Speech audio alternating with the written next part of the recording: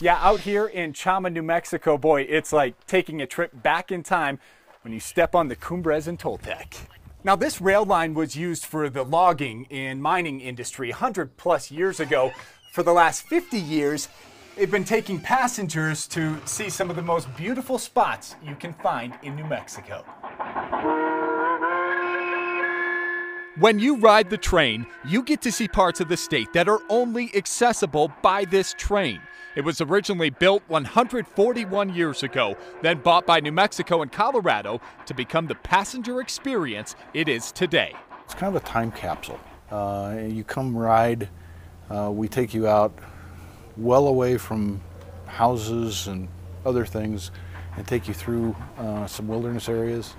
And the fall is a stunning time to see it all as the colors are changing. I know from experience. We're showing you pictures and video I took while riding the train in October of 2018.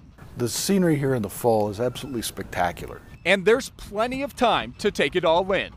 The full ride is 64 miles. You cross the Colorado-New Mexico state line 11 times, and the speed is a nice change of pace from our typical lives. People, they enjoy the ride, the pace of it.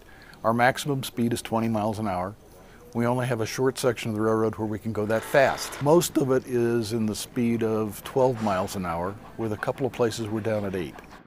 So come check out the train here in Chama, New Mexico. They have a bunch of different options. You can take a ride for a couple of hours or all day long. Hey, I'm Todd Kurtz. I'll see you next week out on the road as we continue to celebrate New Mexico. He goes all over the place. We posted a link to the Cumbres and Toltec website on our website. That way you can see all the riding options. Just click on this story online. Can't beat the scenery there, you know? It's incredible. And as you get into the fall, I mean, just the colors. It's great time of year, amazing. Right? I mean, you got to love it. Joe, I mean, it's just perfect for the fall. Yeah, and to think that it transverses the state line 11 times or something like that. But, you know, you start off, if you take it in Chama, you can start off at 7,800 feet. You can go up to 10,000 feet. Wow, so just think about all the landscape changes you're going to see. This time of year, the leaves are going to be changing. I've always wanted to do this, and I have yet to do it, but it's on my bucket list. Definitely. Look at those seats. Yeah, I know. You can just look at that forever. In fact, I was looking at reserving a seat because on some options you can reserve a seat, and a lot of them are already sold. So, yeah, you get the idea. It's a pretty popular event.